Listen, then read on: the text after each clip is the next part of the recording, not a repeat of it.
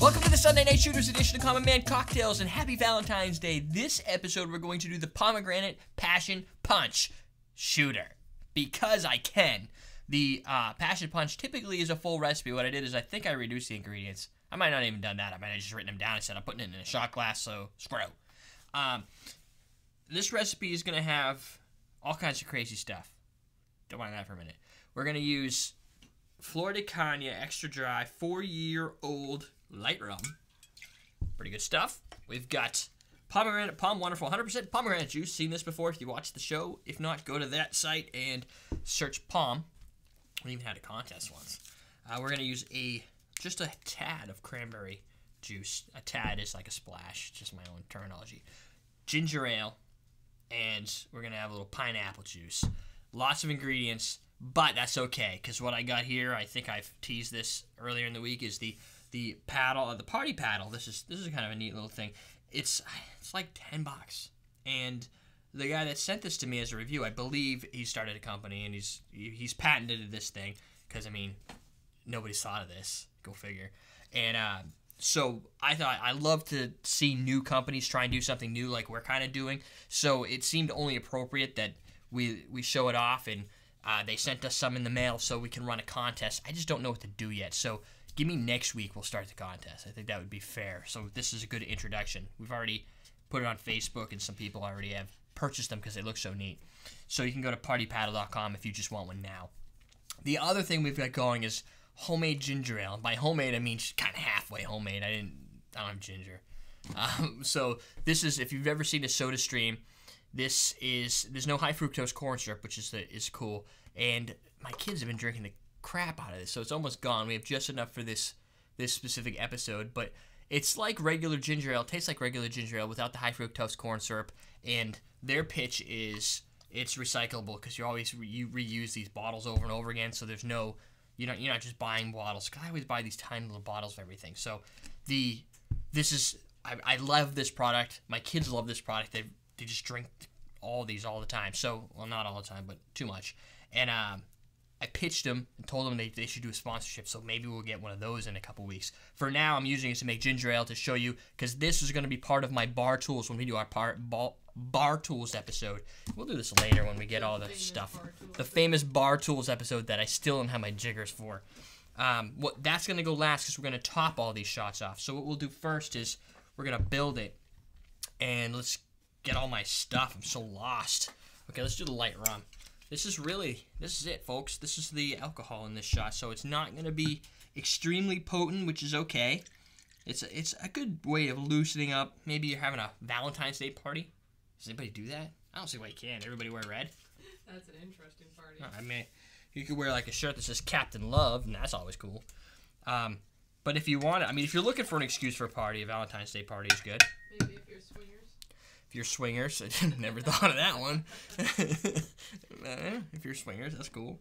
Good on you. I mean, it's all share. We learn to share early on in life, right?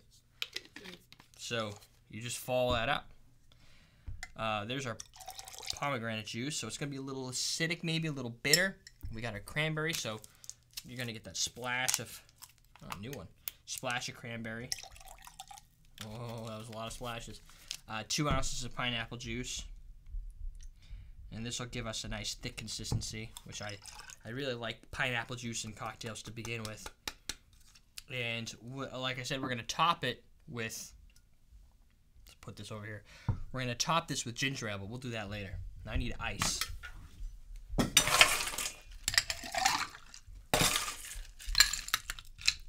And if you don't want to do it in a shot, you can do it in a full. In a regular glass. I would say probably either a martini glass.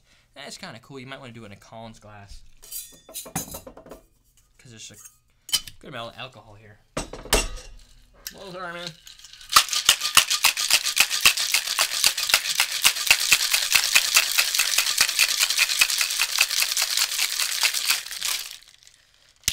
Now, what I'm questioning here is the usage of ginger ale with pomegranate juice. Never would have thought of that myself. So hopefully that's cool. But it does have the pineapple, so you're going to get a nice thickness to it. So let's see how many we can do here. And these are 1 ounce glasses. But you got to leave a little room because you're going to want to top them off with ginger ale. They fill up pretty quick, though, when you start pouring. Oh, we could totally get all these. Check that out. We are going to have a rough night. But there's only 2 ounces of alcohol. Yeah. You could do that in one drink. That's like a Texas tea or something. 4 ounces right here. 4 ounces in the Martian orgasm. So, There's all right. more than 4. Probably more than 4. Let's put that here for a minute. And I'm going to do this. So, this is a pretty cool little device. And when you buy, if you buy the SodaStream, this is the higher end one. Not the highest, but one of the higher ones. Because it's got the, what do they call that stuff? Brushed aluminum. And there's a carbonator in here. Huh? Stainless steel. Stainless steel. So what this is just regular tap water. I poured it through it in the refrigerator for a little while. And inside this tube is a carbonator. So what you do is you just jam the sucker right on. I'm getting pretty good at this because the kids always asking for it. You do this before you put the soda in there.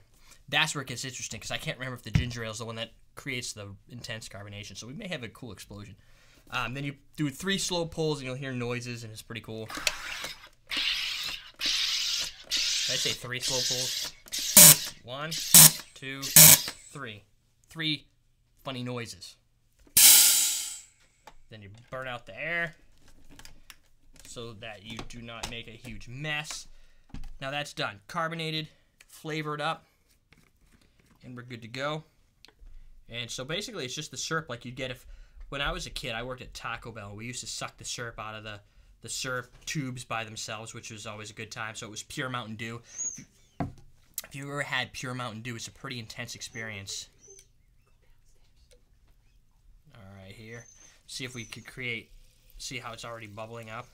Some of the sodas make a huge explosion, like very intense bubbling action. Other ones don't seem to that much. Nope, we're good. This is, I think the orange soda that we have is worse for intense explosions, where it'll just start bubbling right up to the top, and you're like, oh my god, I can't stop it! So we're not gonna have that problem here. So that's gone, but I bought another one for the kids, so they're not gonna freak out on me. And then we just stir it. It's pretty easy. Do this, do this, do this, and now you've got yourself ginger ale, fresh ginger ale, fully carbonated ginger ale. Think it's gonna explode on me? Nope. All right. So somehow I'm gonna pour these in here. I think I'm gonna use this because I'm not an idiot. That is debatable. All right, let's pour a little of this in each of these. Remember when this was the shortest show on the week? Yeah, I remember. That was ever true. That was. We started out where Sunday Night Shooters was gonna be like 2 minutes long, and that is no longer the truth. So there we go. Pomegranate Passion Punch. I was kind of hoping for something a little more red, because it's not very holiday-esque, but it's cute, isn't it? It's pretty cute. I like it. It's cute. Check it out. Oh, it's cute. Well, we could probably drink one, right? Because I got a couple here. Whoa. That is a weird sensation to have. The ginger ale attack, followed by the fruity pineapple and pomegranate, and the rum is lost.